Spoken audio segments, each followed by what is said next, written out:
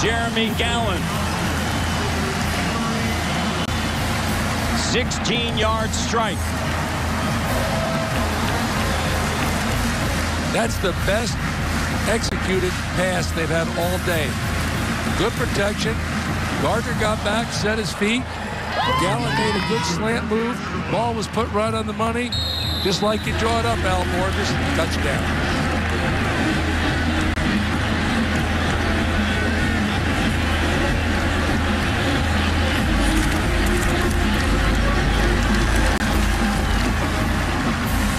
The extra point is good. Jeremy Gallon with the touchdown. Here it is, Coach. Here it is. You can see it gets on the inside. Put the ball on the money. Gallon looked it in, touchdown. Attack the wings here in this game. Play action from the pocket. Downfield strike wide open against the zone defense. Gallon breaks a tackle, comes free, heads in zone, forget about it.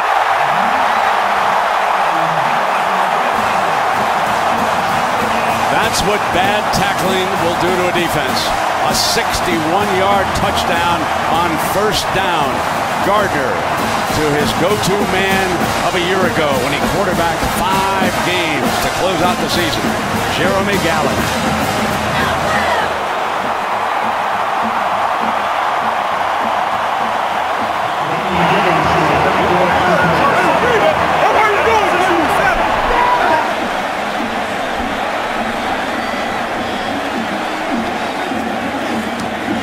Puts it down, and Brendan Gibbons knocks down the extra point, up by 10. And folks, I think you've seen why the odds makers made Michigan a favorite in this football game. Notre Dame must answer. Indeed, 3rd down and 7. Stays into pass protect, does a great job. Gallon comes back on Jackson, and he's got it and out of bounds for a first down. This is, again, the relationship between the quarterback and the receiver. 3rd down. He knows he's got man-to-man coverage on the outside. Puts the ball on the back shoulder and lets Gallon adjust to the football. Ball's in the air now. Gallon comes back to the football and makes the play. Gallon, I personally believe, pound for pound, one of the most talented wide receivers in the country. When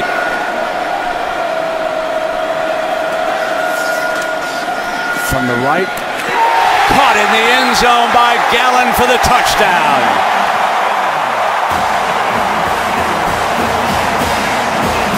The GG combination is alive in Ann Arbor.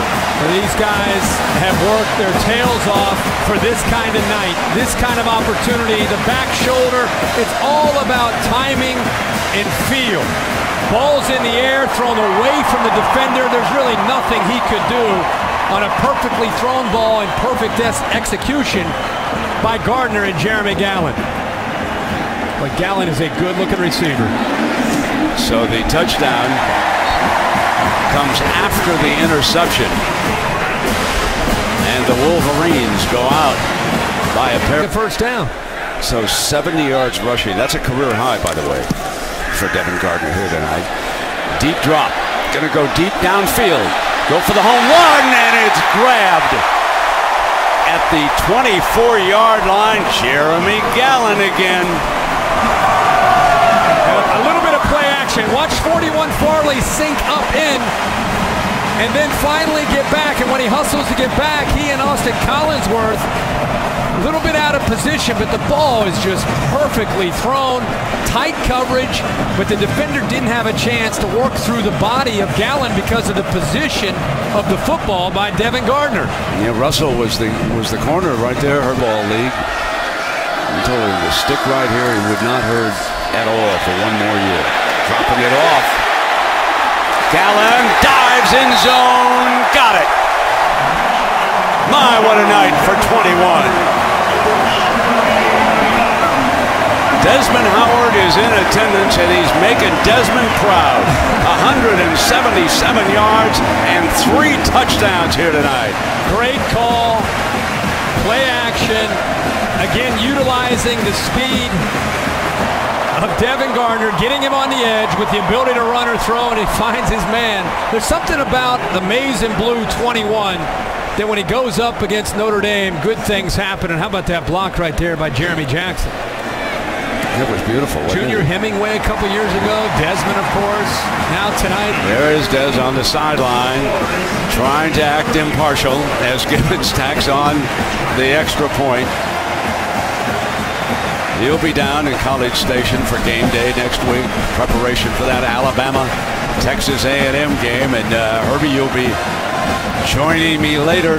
Come on up to West Lafayette. We're going to follow the Irish next week. Yes, sir. 8 Eastern on ABC. This offense is really going to be fun to watch this year because this is week 2 with Devin Gardner. You can see the 8 months of preparation that Al Borges and these players have put into this. Jeremy Gallen's a great receiver. And they've got players around Jeremy Gallen, but to me it's Devin Gardner's ability to understand the system, ability to run and be a true threat with his feet. But now you're seeing the growth of this offense because of his ability to throw the football. He's 17 of 25 tonight for 248 yards, 3 touchdowns, and no interceptions. And you add that. Good route by Dilio. Gallen only has 1 catch on the day. Derek Green checks in at tailback. Instead, they'll throw the pass behind Gallen, and he makes his 2nd catch. Sensational effort. Had to twist his body all the way back to the left and picks up 30 yards.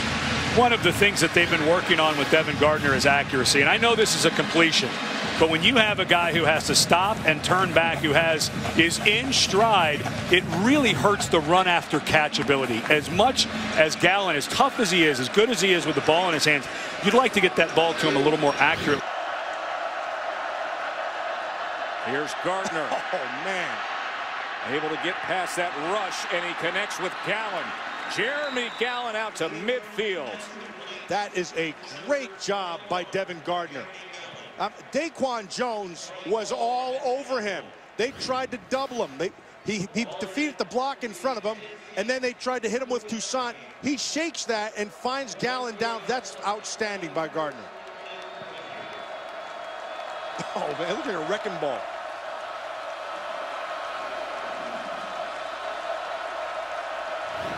Go of Devin Gardner here, coming up in the final half minute of the 3rd quarter. It can. Jeremy Gallen. Well done by Devin Gardner. And Michigan has taken the lead. What a fantastic series by Devin Gardner. And now, there's a couple things. One, nice protection. He's able to step and throw, and the ball is perfectly thrown. And watch Gallen. The difference in the route is at the top of the route. Trevor Williams has his eyes back inside looking at Gardner, and the ball's going past him. Gallen for 6.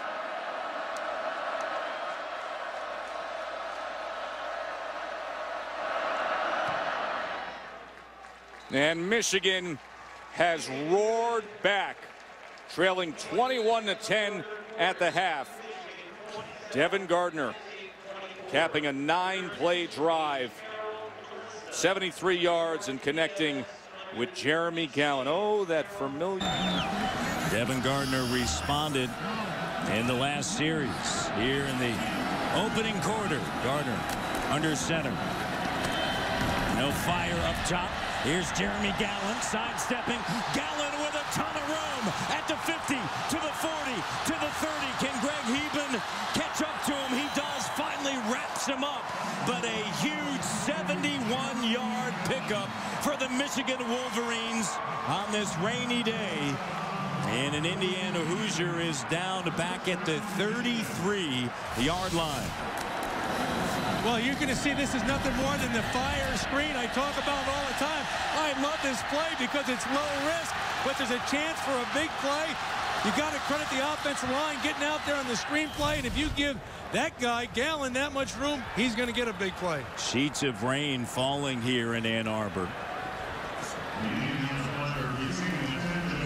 Graham Glasgow was the offensive lineman that was running down the center. The sophomore out of Aurora, Illinois. Officially a 70-yard play. You know, it's early in the game, but we talked about in the open, Matt, about don't let one team beat you twice because of the possible hangover from that unbelievable finish against Penn State. Is there any doubt that the Wolverines came ready to play today? No doubt whatsoever. And Gallen, as Greg Heben, the safety, able to finally catch up to him. That's what you call it. Get that third down to really a workable situation. 3rd and 9 out of the shotgun. Funchess along with Jackson and Chesson. Devin Gardner over the middle, and the catch is made by Jeremy Gallen with Tim Bennett all over him. What a grab. What a grab. You know, when we were talking to Devin Gardner, we brought up Jeremy Gallen. He said, he's my man. He sure is your man. He's making you look good today. Going behind that left shoulder, makes the grab. Gallen, 4 catches, 116 yards. Brady Hoke, when asked, what do you think of Jeremy Gallen? He says, well, he sure is short, but he's good. Tucson in the backfield. Gardner to Gallen. Touchdown. Touchdown to Michigan. Devin Gardner, all sorts of time, and Gallen comes back to it, takes it at the 1 and leans into the end zone for a touchdown. Well, you know, it's just good execution. He had time. It was a good route by Gallen. He had Michael Hunter, the cornerback, turned inside out, put the ball right on the money, touchdown. Good execution. 8 receptions, 170 yards, and a touchdown. His 6th touchdown this season. Brendan Gibbons on for the extra point, and it's good. Now it's 28-14, 40 seconds left. And that's a bundle of time for Kevin Wilson and that Indiana offense. Yeah, Greg Madison, the defensive coordinator, he's telling Brady Hoke, 40 seconds. Couldn't you take it another play here? But watch it. He stands tall. Good protection. He puts the ball on the money. He's wide open. Looks it in. Gets it in the end zone. 40 seconds left. Touchdown. Doesn't get any better than that for Michigan. 91-yard drive, the longest this season for the Michigan Wolverines as they try to bounce back from that 4 overtime loss at State College a week ago. 2 weeks ago, Indiana at home defeated Penn State, and then last week traveled to Michigan State and lost. Yeah, that drive was all set up by that dynamic kickoff return by Dennis Norfleet. Like he's 34 yards, 2 touchdowns. Jake Butt in motion to tight end. Play action. Gardner going deep. Has Jeremy Gallen. Touchdown, Michigan.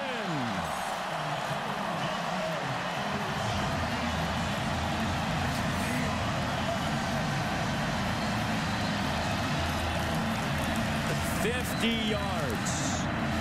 That was a well-executed play. I'm telling you, you got to credit the offensive line. You need a lot of time to protect. That was a double move by Gallen. He went with the curl. Pump fake by Gardner. He came out of the curl, went for the home run. Ball was on the money. Well-executed play. Jeremy Gallen ties a career high with 9 receptions. Sets a new career high, 220 yards. And Gibbons on for the extra point. 2 touchdowns on the day for Jeremy Gallen. Everybody dialed in for that run game, and then the big strike. Well, all it takes is time. Play action, touchdown. Well, that's what those guys do. Doug and Kurt, they talk every single week. Devin Gardner throws it downfield to Gallen, who got behind Bennett and nearly a touchdown. Another big-time connection, 70 yards. Very, very similar to the play that we saw before. Again, you got to give credit to that offensive line. Play action, give them all time in the world. Let a guy like Gallen make a double move. We've seen Bennett out there when he's been sticking his nose there competing. I guarantee you, he jumped that outcut to get beat that big. Second 70. Six are going out the window here. Gardner, pump fake, with time, fires to a wide open Jeremy Gallen. Wide open as Michael Hunter finally comes over to make the tackle. And a new record, passing record, set by Devin Gardner. Well, this is the result of Bennett getting beat 2 plays deep. They did the same thing. Play action pass, double move. They didn't do the double move, but that corner thought it was a double move, and he thought, I'm not going to get beat deep. And all of a sudden, you leave a guy like Gallen with all that green grass, you got big problems. How about Gallen? 304 yards and a touchdown. Gardner steps back, fires, has Gallen. Gallen. Jeremy Gallen continues his brilliant day, a 25-yard pickup, 368 yards receiving. Well, without a doubt, this series that they're running play action with 2 receivers out there with either a double move by Gallen or the inside receiver going deep and him stopping on the out. Indiana doesn't have an answer for that. Fast, but he's bigger and a little bit harder to get on the ground than Denard was. The Wolverines will work from their own 17-yard line. Play action. And going deep on the first play of the game. And it's caught across the 50. Gallen on a 35-yard pass play. I think Gallen lost his mouthpiece but didn't lose the football. He got hit hard at the end of the catch. Nice first down play. Isaiah Lewis, the safety, is going to come over and hit Gallen. There goes the mouthpiece, but he held on to the football. And that's a helmet-to-helmet collision. And somehow he held. Now into the pattern for Michigan. Gardner for the end zone touchdown. Jeremy Gallen puts 6 more on the board for Michigan.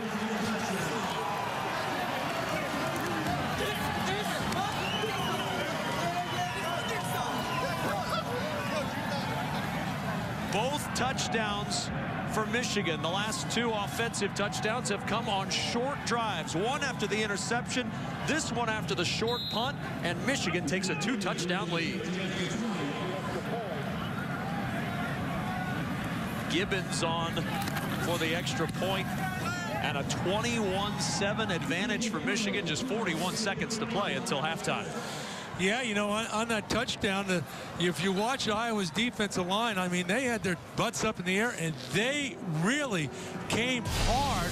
But the offensive line, when you watch it right here as they run this, but watch the offensive line, they do a great job of picking up the twist in there, and then Gardner can stand right in the middle, and he can find Gallen as the open receiver. And, you know, if there's one guy that you're going to try to defend if you're Iowa, his number 21 is Gallen, because that's the guy he likes to go to.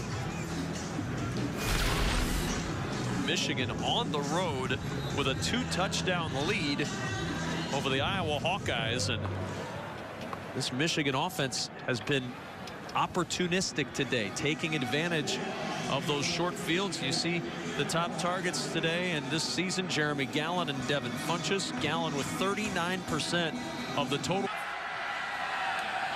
So some breathing room now for Michigan at the 14-yard line. Gardner, the throwback screen to Gallen. And Gallen with some blockers in front, and Gallen is off to the races. He might take it right here. Gallen down the sideline, and he is down at the 2-yard line.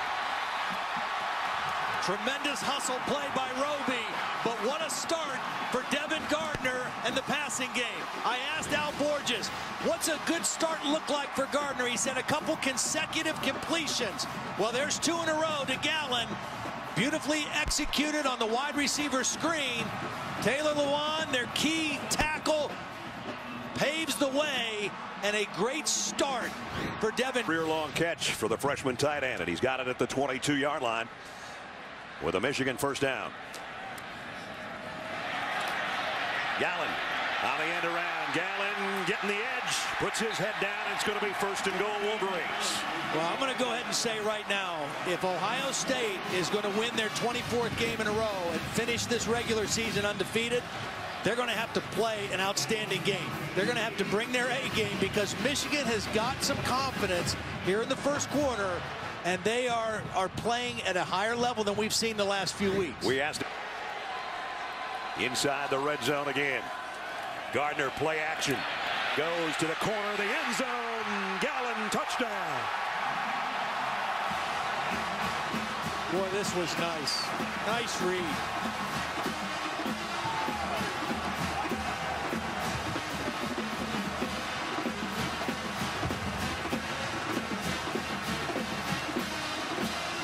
This is not your granddad's Michigan-Ohio State game. The way Devin Gardner is playing right now has got to make Brady Hoke ecstatic because he is seeing everything right now from the quarterback position. Extra point is good. Ohio State came with a corner blitz. Devin Gardner saw it all the way, knew what he had with his favorite receiver, Gallen, and put it in a place where only his guy could make the play.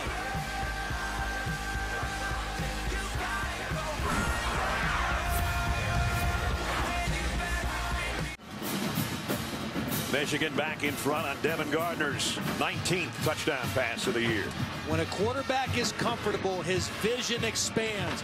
Roby's going to come on a blitz. That blitz is going to be picked up by Toussaint, and Gardner knows that means a safety. C.J. Barnett is going to be one-on-one on his favorite receiver, Jeremy Gallen. You like those odds if you're a quarterback? Give your guy a chance. Beautifully thrown ball, but it started with the vision and the recognition by Devin Gardner. He hit his last 6 passes, 8 out of 9. Gap becomes paramount now in the fourth quarter. Play fake. Gardner loads and fires. Got his man Gallen on the run, and Gallen almost to midfield.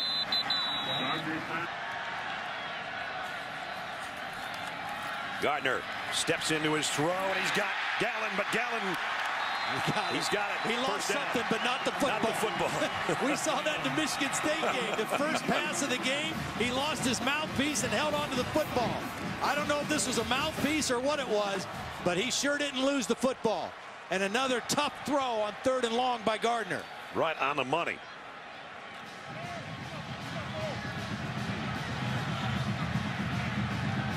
And Gallen, who's made so many big catches all year long.